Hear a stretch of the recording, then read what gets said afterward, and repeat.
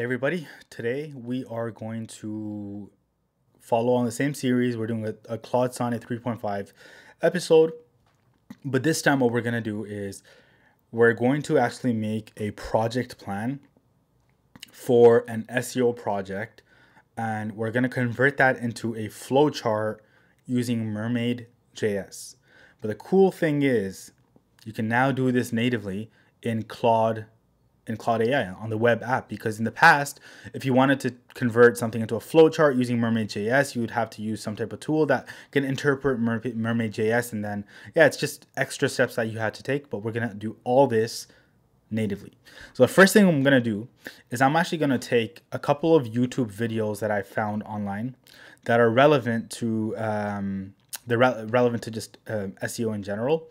And so I'm going to copy the transcript here. So first of all, what I'm going to do is I'm going to go back to Claude, and I'm going to instruct, based on the below text, please formulate a project plan to, let's do this one, SEO, an SEO project plan. The project plan will include top level tasks, and for each task we will add sub tasks as well. So pasting that, and then I'm going to paste this here, and then I'm going to paste this here. And then I'm going to paste this, and the last one is here. I'll paste that.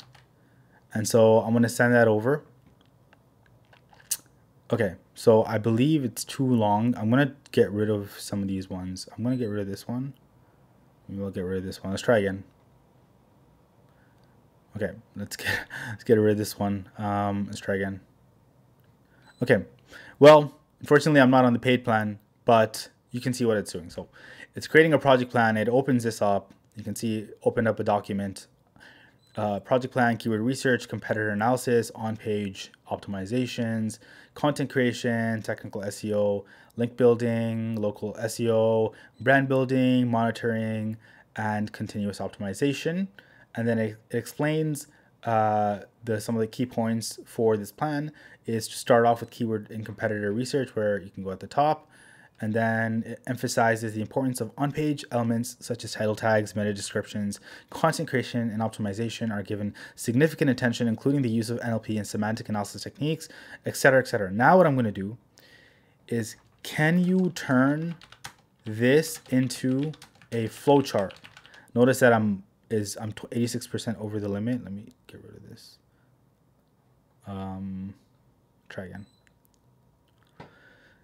So now you can see that it's turning this thing into a flowchart. So this is Mermaid.js language syntax, and it's going to convert it into a flowchart that you can actually view right away from the user interface. And it created a flowchart here. So now I don't like the way it looks here. So what I'm going to do at the top is, instead of a top-down approach, I'm going to do a left-to-right approach. Actually, can I edit this code at all?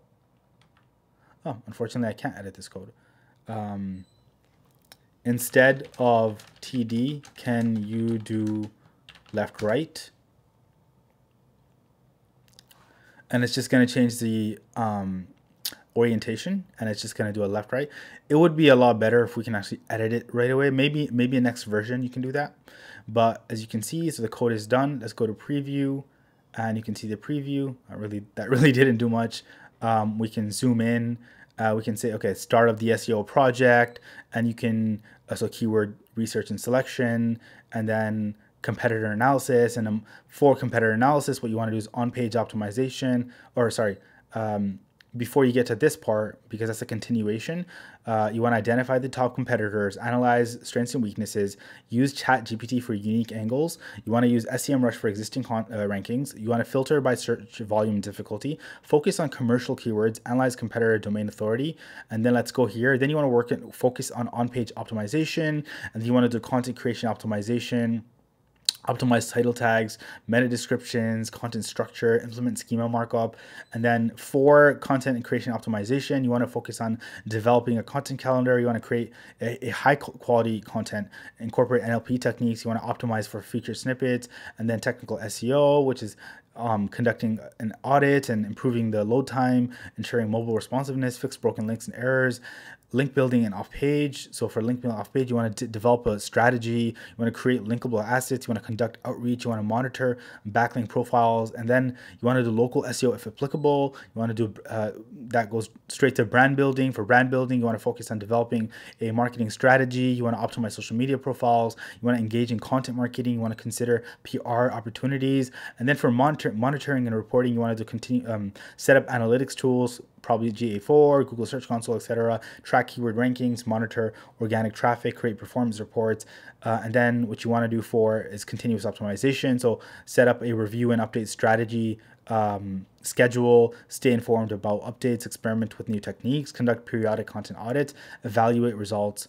And then if goal achieved, yes, maintain and refine strategy. And if goal is not achieved, identify areas of improvements.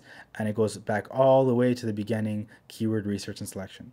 So that, in a nutshell, is a flowchart. This would have taken you hours and hours, even though I would say this SEO strategy needs to be refined. I personally don't run SEO strategies like this. It's sort of rudimentary. I think SEO strategies need a little bit more thought, and you need to understand the business, and you need to understand the competition landscape, et cetera, et cetera. But this is an amazing starting point. The power of Claude Sonnet 3.5. So until next time, thank you very much, and see you guys later.